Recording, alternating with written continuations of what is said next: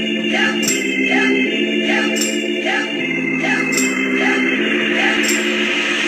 folks? I'm back.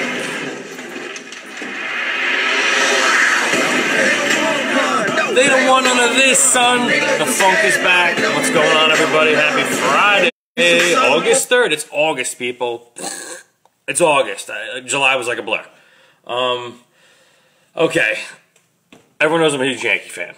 And I know I have a lot of Red Sox fan friends out there. And I'm telling you right now, the game last night was, we got our asses kicked. There's no, the Yankees got destroyed. The bullpen completely sucked. But I will tell you this right now. I don't know if it annoys anybody but me, but I cannot stand the fucking goddamn strike zone box. That thing, turn it off. Or if they want to get calls right, what they should do, MLB, if you're listening, I want this to happen because this would make baseball so much more enjoyable and people can follow it better. If you have this stupid box on the TV and they show it, the ball going out of the zone in the box for a strikeout and they're still calling them wrong, you have to have someone have an earpiece in the home plate umpire's headset. Someone upstairs in the booth is calling the strikes and then they relay it down to them. Because he's looking at it on TV in the box and the way it's going in the box, that's how it should be called.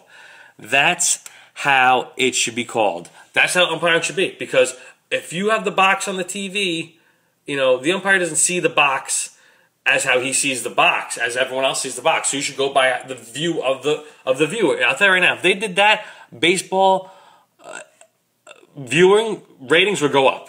I'll tell you right now. Because then people understand what the strike zone really looks like.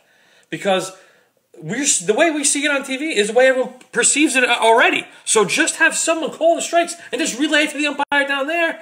And guess what? When the ball's the ball, people won't get upset because they'll see that's out of the box instead of they're showing us it out of the box and it's getting called a strike.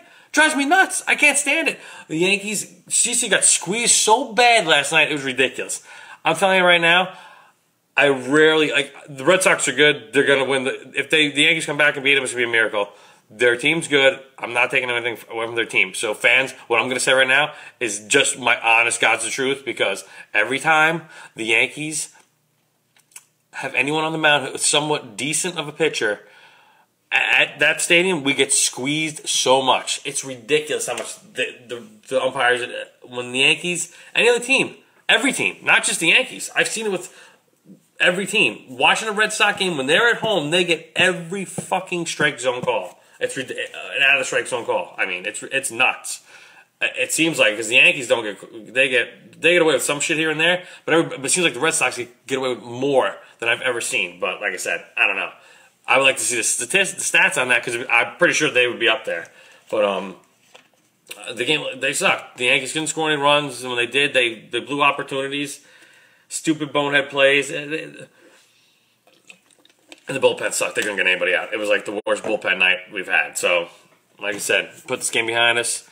We got, I think, Severino against Porcello tonight. We do good against Porcello. We'll see. As long as Severino can get out of his funk. He hasn't been pitching that great. He's been up and down lately. Mostly down. So, hopefully, he can have a good start at Fenway and give the Yankees. The Yankees can take at least 2 out of these 4 games. I'll be happy. But, I don't know. We'll see what happens. It's not this big, no. Wrestling has been somewhat building up to SummerSlam. It hasn't been anything great. I'm not really going to go deep into wrestling today because I think, honestly, it's kind of been weak. Roman Reigns get another title opportunity at SummerSlam against Brock Lesnar. How many times did I see this match? Dude, I don't care. Throw anybody else in the match. Throw Bobby Lashley in the match. Throw Braun Strowman in the match. Make it a fatal 4-way. Make it a battle royal. I do not want to see Roman Reigns get another title opportunity. Yet, I don't want to see Brock hold on to the title anymore. So, that match to me, don't care who wins. Because either way, it's still going to suck. Because even if Roman does win, he's a champion, and I'm sick of him already. And if Brock holds on to it, I don't fucking like him to begin with because he's not even on TV. He's not even a wrestler to me. Literally, dude, Cena, to me, shows up. Okay? Brock does not. He just comes for the paycheck, dude. He has no interest in being there. And you can see it. It's like, that's not an act. It's real. I don't care what anybody says. He's not acting. That's how he is. So he'd rather be in UFC. Go let him get the shit kicked out of him in UFC. Cut his ties. Cut his contract. I'm done with him. I don't want to see him anymore. He's a disgrace. I'm sick of Brock Lesnar. He's not even trying. Like the whole Heyman thing, like, dude, it's comical to me because it's not. It's like, I don't know. I just think that's how he really is. Like, I don't know. I don't know. I just think they're killing him, and they just gotta get him out. Like Roman Reigns. If Roman Reigns doesn't win, I'll be surprised. But I don't know what Vince is doing. And then SmackDown. I think SmackDown's a better show. It's more entertaining. I like they have good matchups. The rivalries are good. You got the Miz and Daniel Bryan, which everyone's been waiting for, which is a good time to do it before SummerSlam, which I like. You can drag that out over a couple pay-per-views. They have such good chemistry, Daniel Bryan and The Miz, so I think that's going good. AJ against Samoa Joe's a match everybody wants to see. I can't wait to see that match. That's a match I've been dying to see. Randy Orton and the whole Jeff Hardy thing, kind of, it's entertaining to say the least, but I'm kind of on the fence with it. Like, they've kind of wrestled each other so many times that it's like, kind of like, it's one more, like how many times are you going to have a rivalry? Granted they were separated for a long time when the Hardys left, but still they seem, I don't know. I just think their match has been played out, Randy against Jeff, but they still put on pretty good matches. I'm not saying I'm just kind of sick of them in general fighting. Like, I don't know. With Shinsuke in the mix, maybe it'll be a triple threat match. I think that's what's going to happen. A triple threat match for the U.S. title at SummerSlam. Nakamura, Randy, Jeff Hardy. That would be great. Tag team division, Bludgeon Brothers has been killing it. They're dominating, so I don't know who they're going to have. It's going to be the New Day or Sheamus and Cesaro going against them at SummerSlam for the tag belts. So I like to see Sheamus and Cesaro win again. I'm kind of getting bored with the New Day already. They're still entertaining. Don't get me wrong. I like them. They're funny, and they're still somewhat entertaining. But I'm just sick of their whole they've been together so long now that it's kind of like. They should have left a little bit sooner. Like, I don't know. I think they should have broke each other up a little bit sooner, or just like kept two of them together and let the other guy go his own separate way. Like, mix it up. Like, I don't know. I still love them. They're still entertaining. They're funny. The whole pancake thing's kind of getting a little lame, but otherwise, wrestling like SmackDown's been better for me. Like Raw has been really. There's burying Finn Balor. Like I want Finn Balor to go SmackDown. Like if they could trade Finn Balor tomorrow to SmackDown for anybody, I wouldn't care who. Unless you're getting rid of like. I would do Finn Balor for Randy Orton. I'd rather see Randy Orton on Raw, honestly, but that's just me. People they say he's on SmackDown, but I don't like him on SmackDown. Like I said, you can swap those two, put Finn on freaking SmackDown and put Randy back to Raw. I would do that trade in a heartbeat, but it's not going to happen. I got some emails here I'm going to take right now. I feel like talking about any more wrestling. My friend Ian, what's up? Class 94 alum, Ian Jacobs. What's up, brother? You get my message below, Jerry. Odd you didn't reply. I know you like questions for your podcast, so here it goes. I didn't see anything, dude. I don't know what happened. I think I might have switched up. I don't know. I might have switched when I switched the email. When I was going through the email, I might have deleted the one account because I just got the new Yahoo email set up, so I might have fucked something up. So I might not have seen it. My bad. Ever play an instrument? Yes, in high school. My mom actually made me try to play an instrument. And all the cool stuff was taken, so let's go in this. I'm like, cello. I don't know why I took the cello. I was interested for maybe about 2 weeks, and then after that I was like, all right, I don't want to do this. I don't want to play this instrument anymore. It was definitely, I don't know. I just wasn't very musically. I like to sing more than anything. I'm not an instrument player. Like, I could never play anything. I've tried to play guitar before. I can strum a little bit, but nothing like I could never play a song, like unless I really learned. Like I said, I never was that musically gifted like a lot of people I know. Do you remember in high school when Matt Mankiw ripped off my shirt and grabbed my breast? That was one of the lowest points of my life. If you're out there, fuck you, Matt. I vaguely, it was so long ago. I kind of remember something like that. I didn't think it was with Matt though. I thought it was somebody else.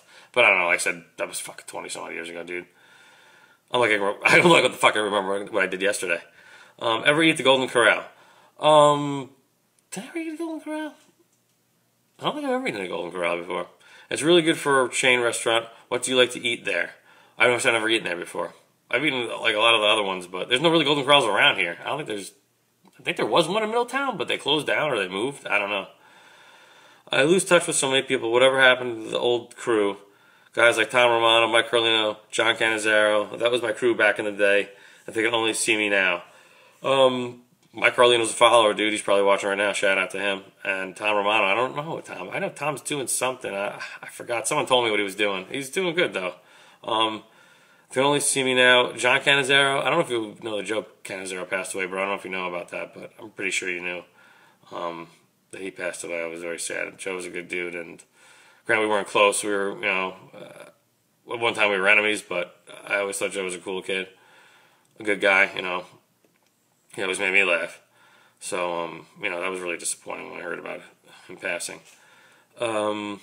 Please also read the email below. Disappointed, haven't heard back. I hate CNN and the Clintons so much. We love you here in Florida and in Camp Lejeune. Ian. Thanks, Ian. Shout out to everyone in Camp Lejeune. Thanks for following and watching. Spread the word. I'm trying to go big. Trying to go big with this. So if you can tell people about my show, anybody, especially in the entertainment industry, please tell people about my show. Pass the word along. I love doing this, dude. I just, this is what I think I was born to do, but unfortunately it doesn't pay bills right now, so it's just a hobby. I can only do it once a week. Otherwise, if I could do this every day, trust me, I'd be doing this every day for cash. And because the job I have now sucks, but I gotta do it because I gotta pay bills. But anyways, there was the other email? Oh, John, you sent emails. Johnny went out there. I know he always has one. Here we go. Got some random questions for you. All right, let me scroll up here. Hold on, let me put you over here for a second. I gotta remaneuver so I can read the screen. All right. Have you ever been on a cable car? No. I've seen them, but I've never been on one. Do you prefer honey or jam? Jam. Do you prefer French or Germans? I don't really have a preference for either, but I'd say French maybe. How fast can you get changed? I don't know. If I really have to get changed fast, pretty quick, maybe a couple minutes, depending on where we're going and what I got to get dressed for. Do you bite your nails? No. Do you prefer male or female singers' voices? Certain songs, like love ballads, I'm kind of like more female, male for rappers and stuff. Like there's tons of great female rappers, but I don't know. There's just certain voices are meant to sing certain things to me. But like I said, I like both. It depends on the kind of music. Would you rather be the world's greatest football player or lover? I don't know. Football player. How often do you masturbate? Not as much as I used to. Too old. Don't care after a certain amount of period of time. Do you believe in heaven? Yes. Do you like your age? Right now, I'm pretty content being 42, but like I said, if I could be like 5-6 years younger right now, I'd take it, but I don't, like I said, that's how I feel. I don't feel 42. I feel like I'm still in my mid-30s, so I feel like I'm not, like I'm trying to take care of myself and trying to do better, eat well and all that stuff and exercise and shit, and it's, it's tough, but you try. What's your favorite physical thing you like about yourself? Tattoos. I don't know. My wife says she'll always love my shoulders. I don't know. If you discovered a new species of dinosaur, what would you call it? Garvosaurus rex. Do you own a bowling ball? Of course. What do you consider is the most important piece of furniture in a house? Mine's my recliner. What do you consider the most important appliance in your house? Refrigerator. I think, because you have to keep stuff freaking from going bad. Otherwise, you keep shit out that's supposed to be refrigerated, it's going to waste money. If you could have any celebrity's hair, who would it be? I don't know. I'll say Mark Wahlberg. He has some pretty cool hair. What's your favorite breakfast cereal? I have a few. Frosted Flakes, though, I've been eating mostly lately. It's probably my favorite now. Which would you rather have if you had to? A broken leg or a broken arm? That's a tough one. I would have to go broken arm. Actually, no, broken leg. Because at least if I can't type with broken arm, so at least I can still communicate and do shit. But I couldn't probably get around as much, which would suck, but whatever. Do you read a daily newspaper? Dude, I haven't read the newspaper in a long time. I just get news off the internet now, dude. I haven't bought a newspaper in about probably 10, 15 years. Probably 10 years. Do you watch the news on TV? Once in a while, yeah, I'll flip it on. I don't like to, but if it starts getting depressing, I change it because I can't watch freaking sad, depressing shit. Dude, there's too much bad shit going on that it just depresses me. I can't watch it. Like, if it's anything, a good story, like a happy story, yeah, I'll watch it just for that. But if it's like, oh, these people just got murdered by fucking a guy I know, like, you know, I can't. It's just sad that shit goes on like that. Do you believe in love at first sight? Yes and no. Do you believe in destiny, fate, or free will? Kind of. I'm on the fence. If you could talk to one species of animal, what would it be? Ooh. This is a good question. I like this question. What species of animal? What would it be? I don't know, man. That's like... There's so many cool animals, but there's so many bad animals that I would want on my side. Like, I would love a horde of... Like, if I could talk to king cobras. Just them. I'd be like, alright, see those people over there? Go murder them by biting them to death with their venom and killing them. That's would be my power. I'm like, yeah, I'm the master of Snake, man. I'm Snake Man. I don't know. It'd be cool to talk to, like, probably, like, dogs. I would love to be able to talk to my dog. If I could talk to my dog, that'd be so great. It'd be so funny, too. If you had friends around, what DVDs would you have to watch? If you had friends around, what? DVDs, I still have DVDs, dude. I have mostly Blu-rays now, but, I have some DVDs. Mostly I have a lot of superhero DVDs. I have a lot of kid DVDs. My daughter's got a ton of stuff. But mostly Paw Patrol. Thought it would be fun to hear what you had to say. I arrive in New York on August 16th. Can I get an autograph then? I have my $6 you agreed to before I was in a coma. Dude, I don't know if I can get out there, man. I have to work on Thursday. So I can't get out of work, man. Right now. So, sorry. I'll figure out a way to get you one, though, man, somehow. But that's it, folks. That's all the emails I got for today. Mr. X, hopefully, will be joining us next time. He thought he was going to be able to call in, and hopefully, we're going to get his indie wrestler friend Monster on, hopefully soon. See, he had a scheduling conflict it was supposed to be today, but hopefully next week. But I'm crossing my fingers. I'm not promising anything yet, but as the week goes on from next Friday, I'll hopefully have more info and I'll put it on my page. But folks, that's about it.